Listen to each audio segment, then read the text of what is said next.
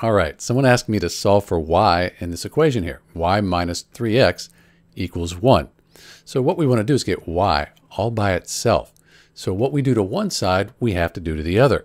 So this negative 3x, if I could get rid of that, y would be by itself. Why don't I add 3x here to this side, because 3x plus negative 3x, that's 0.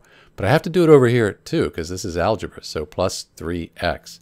So 3x plus negative 3x, or 3x minus 3x, that leaves y all by itself. That's what we wanted to do.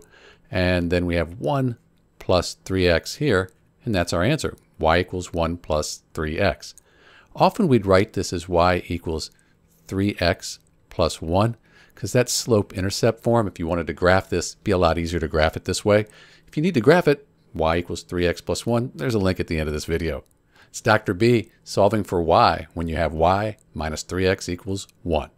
Thanks for watching.